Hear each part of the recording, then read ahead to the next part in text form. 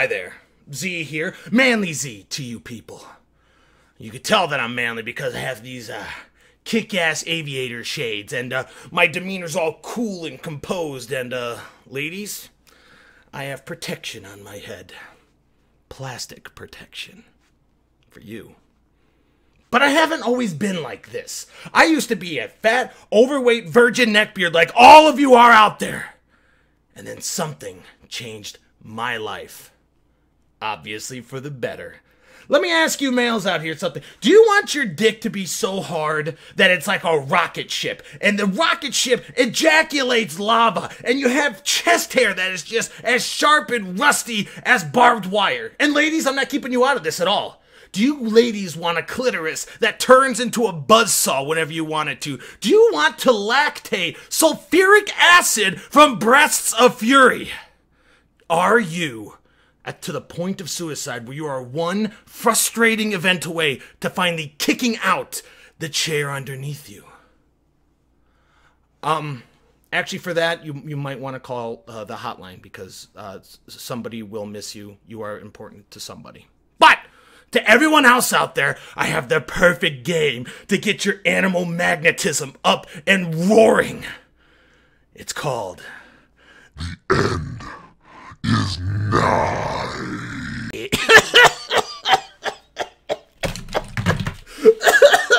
My throat! Honey, do we have any more of that chamomile lemon tea? Please tell me we have honey.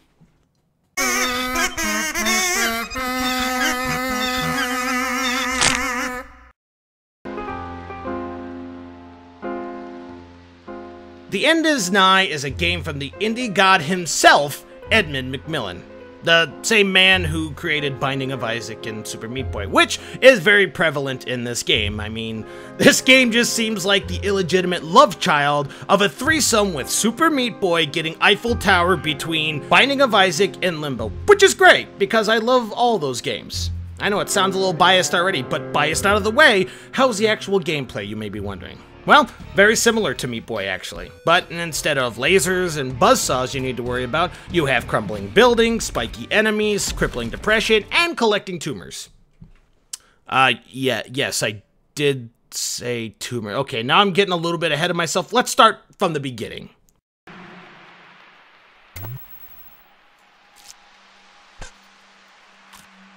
Okay, we're gonna load up one of my favorite games here. Here we have The End is Nigh. It's a classic, old-school platforming game, and you know, it's one of my favorites. One of my favorite games. This is the protagonist, a one-eyed gamer whose favorite game crashes, leaving him like most of us gamers would in the real world.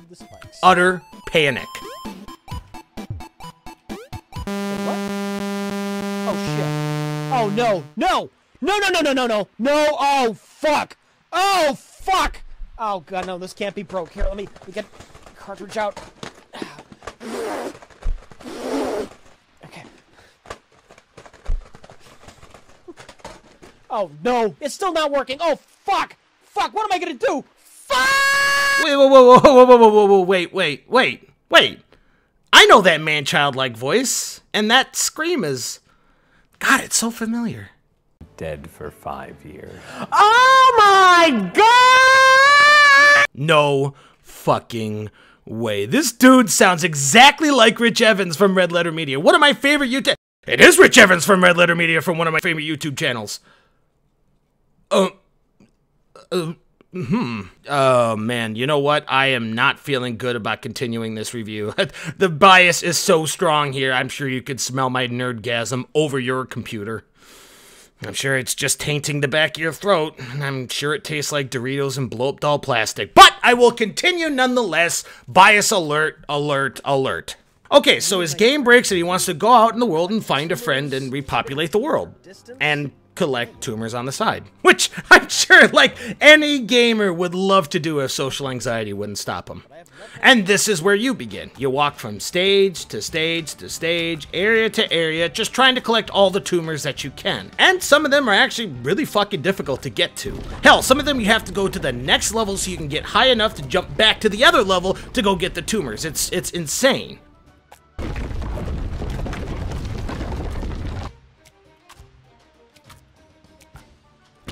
Each level is like a combination between a puzzle and a platformer. Go over here, jump here, go back over there, watch for the spikes, go back over here. I said watch out for the spike! Oh, you piece of shit, now you gotta do the whole thing all over again! And don't worry, if you've never played Super Meat Boy or any of the Super Meat Boy clones out there, it's okay to die.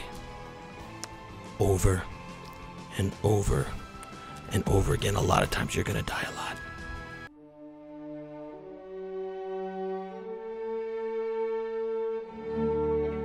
Fuck. Shit.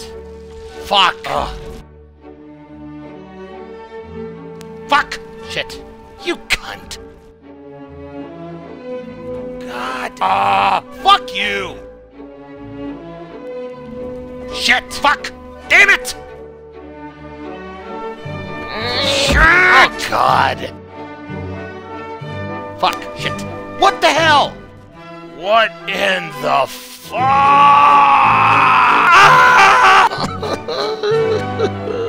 This fucking game. I gotta get a drink. I'm gonna go get a drink. But with every 100 deaths, you will get one more stage closer to the end, and that little dark pit of despair in your chest, it'll have like a little glow, just a little candle sitting in there, and your vain hope that the next level will be easier will just snuff it out anyways. And I would also like to talk about the soundtrack and the overall graphics of this game. They're both pretty beautiful here. Everything looks really smooth and really well done in the graphics department. That's nothing to complain about at all. The soundtracks, they're good. They're not like Super Mario 64 good, where I could just listen to them all day long, but they're good enough, and with every level, it's a new soundtrack, so things don't get stale, and you won't get tired of hearing the same thing over and over again. It's fine. It's nothing super great, but it's good. I like it. And before you say anything to all those try-hard faggots out there that say, "Oh yeah, Super Meat Boy was so easy," honestly, it's just cause you suck at this game. A child could do it.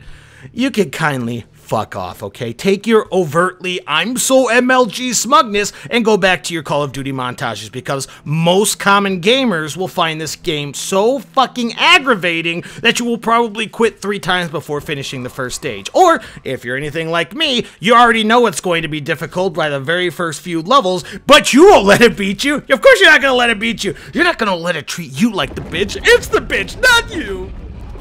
And if you're asking yourself, Zach, what's the point, man? Why collect these tumors at all if you don't need them to finish the levels, besides being one of those 100% completionist cunts?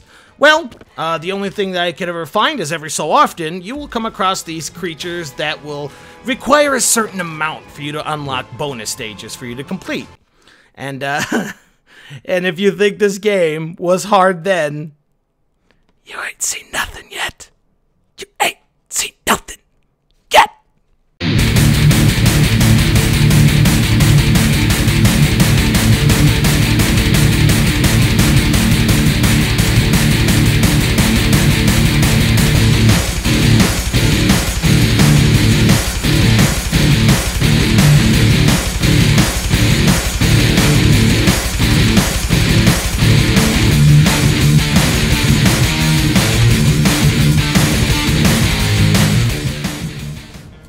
800 deaths later, you walk out of there triumphant with the knowledge that your nerves of steel are as strong as Superman's hard-on. Are you fucking serious? And honestly, that's all it is. You complete levels, you complete stages, find secret rooms, collect whatever tumors that you can, and just keep plugging away trying to get every single one that you could find. It comes down to how much patience you have with the game. Yeah, go ahead and cuss. Yeah, go ahead, throw random objects, kick your cat, cry on the couch, do whatever you gotta do. But if you keep coming back and chipping away at this game, you'll definitely beat it, because there's only so many times that you could die again and again and again and again until you finally pass it and move on to the next stage. And keep in mind that I've only gotten to like stage 6. There's plenty of other stages that I haven't done, so there may be more cutscenes, there may be more gameplay that changes things up a little bit more. I honestly do not know. I spent about 3 hours playing it, and that was enough for me to get a good feel for this game. I say give it a shot, though. It really is a fun, small kind of game where you could come back to at any time, play a few rounds, leave, come back later on. It really is a good game to sink some of your time in, with only it being $15, I think. It's definitely worth a look. If you're into these type of games, like I said, I can guarantee you that a lot of people would be like, fuck this game, I died 1,800 times on the first thing, fuck it, I'm out, you know. But that's not me. I guess it all really depends on your skill level with how much you're gonna be playing on this game, but it's not important. For $15, you'll at least get a handful of hours on this game. And then more if you want to complete it at 100%.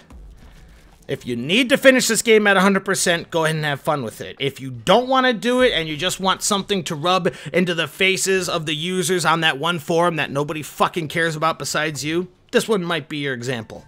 At any case, just have fun with it, or have as much fun with it as you can before you scream, you punch your monitor, and then you walk away.